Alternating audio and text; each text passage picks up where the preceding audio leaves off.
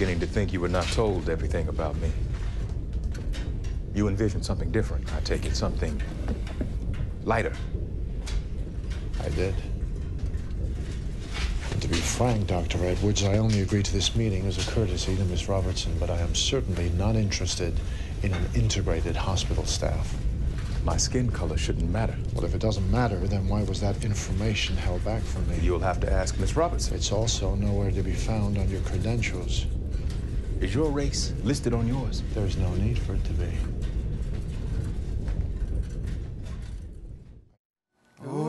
That looks good. Yes.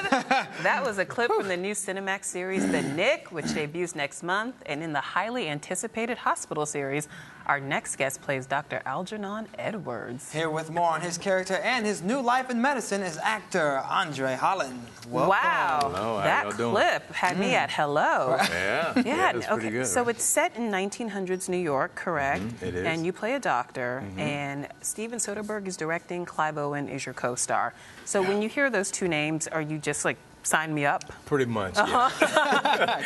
Pretty much. And then I, read the script by Jack and Michael, who are two incredible writers, and the material was just out of this world. So it was an easy yes for me. An easy yes. Yeah. And I'm sure every black actor in Hollywood probably wanted this role. I think so, and I think there's probably a few non-black actors who wanted it. It was, it was that good, it was that good. And so, I think that was part of Steven's mission, is he really wanted someone who, whose career hadn't really been launched into the sort of public eye to have a shot at this part. So I'm grateful that I was the one who was chosen. Well, congratulations. Thank you, thank you. And you're playing a black doctor with a degree from Harvard. That was unheard of back then. Yeah. What type of approach or preparations did you put into playing this character? Quite a lot, actually. First of all, I started off by just learning about New York in the 1900s, which is something I sort of knew a little bit about, but not a lot of detail. So I started there there's a book called Low Life that I read and got a lot of information from. And then, we spent a lot of time learning the medical procedures. We work with a guy called Stanley Burns, who is a medical historian here in New York, not far from here, actually. And he basically took us through step by step each and every operation that we had to do and explained how to hold the instruments and, how to say some of those big words and everything. So, yeah, that was sort of and that's one of the things that struck me in some of the surgery scenes. They're very graphic. So what was it like to film them? And did you have any queasy stomach moments? There were a few. I mean, the first one that we did, I forget which surgery it was. We made the first incision, and a little bit of blood came out, and everybody sort of looked around and said, "Okay, I think we can manage this." And Steven was like, "No, we need much more blood." Oh. So we did it again, and of course it starts gushing out, and we all were a little queasy, I think, after that first one. But, my goodness. yeah. What is it about these hospital dramas that people can't seem to get enough of? I mean, this is called Grey's Anatomy for the Gilded Era, but you've got ER, Grey's Anatomy, Masters of Sex. What is it about these that they continue to do so well and resonate with audiences? Well, I think it's a couple. I mean, I think you're right. The medical drama is like the most sort of indestructible one that we have, right? It's been around for so long. But I think part of it is that, and Steve, I heard Steven say this once, that people are fascinated with proficiency. Do you know what I mean? So, like, I think audiences love seeing people do things that they do very, very well. And I think this show and all medical dramas is a good example of that. There's a sort of, heroic nature about it that's really appealing. And it's issues of life and death and all of that, and the idea of it all being, being also precarious. And, Exactly. Yeah, inherently dramatic. Yeah. But this is a different type of show for Cinemax. It's known for racier content. It used to even be called Skinemax. So, so are you all helping the network go into a different direction? I hope so. I think that's part of the goal. Originally, Steven, I think, had the opportunity to do this show at HBO, but he specifically wanted to do it at Cinemax. I think he wanted to do something that was brand new at a place where there was room to do something new.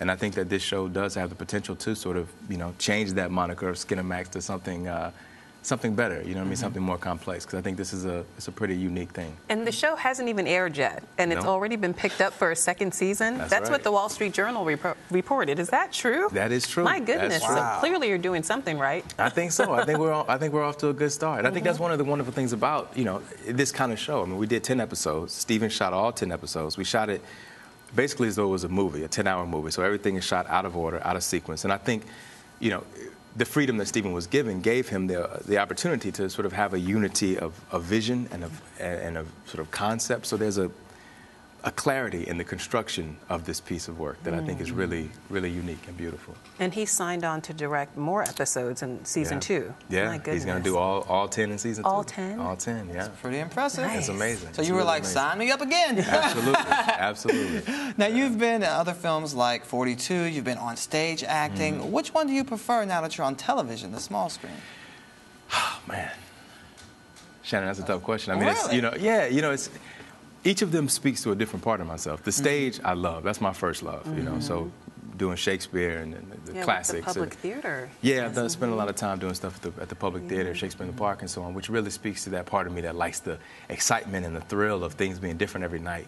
But then there's a certain amount of craftsmanship that comes with making films and with doing television that also really appeals to a part of me. So, today, I think TV is where my heart is. But tomorrow, I might be, you might see me up at King Lear in the park, begging to do another Shakespeare play. So, Wow. So do you remember when you first got bitten by the acting bug and what your first performance was?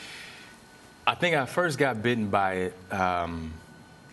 Well, I'm from Alabama, first of all, from a small town in Alabama. Don't sound like it. Well, we keep talking, you'll hear it. Go ahead. Come on, get mad. What does it sound like when it comes out? Oh, it's pretty thick. Really? Give us a little something. All right, Lola. Well, I'm from Birmingham, and I got bitten by the acting bug because my granddaddy was a preacher in the Pentecostal church. That's how it started. Granddaddy.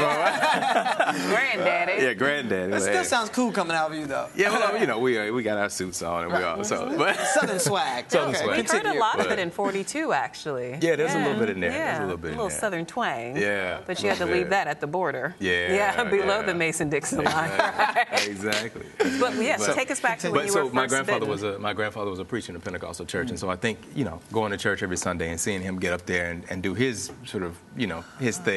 Yeah. The storytelling that was involved in that was really exciting to me, and then also a lot of theatrics in the Pentecostal church. A lot of theatrics, yes. And then also growing up in the South, we didn't really grow up watching movies or going to the cinema. We spent a lot of time like sitting around fire barrels listening to old people tell stories, and I think that storytelling tradition is one that's very strong in me. So that's sort of what brought me to it in the first place. And then my first play, my mother and father sent me to a summer drama program, and we did Oliver, the musical. Really? Yeah.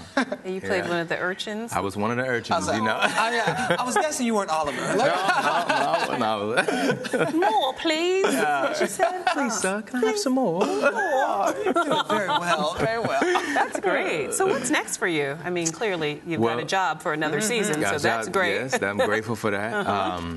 I just finished a film called Selma, which is about the civil rights movement. We just finished a few weeks ago. Kevin Costner. No, that's a different one. This one was with David Oyelowo playing Martin Luther King, and yes. Ava DuVernay directing. It's a pretty special film. It'll be out Christmas Day. That's fantastic. So waiting on that to come out and preparing for the second season of the Knick, which starts on August 8th at 10 o'clock. So I hope you guys can check it out. On Cinemax, we'll be tuning in. Don't worry. Congratulations, Thank you so friend. much. Thank you so much for being here. Thank you for having me. It was a pleasure talking to you guys. We'll be right back with more Rise Entertainment 360.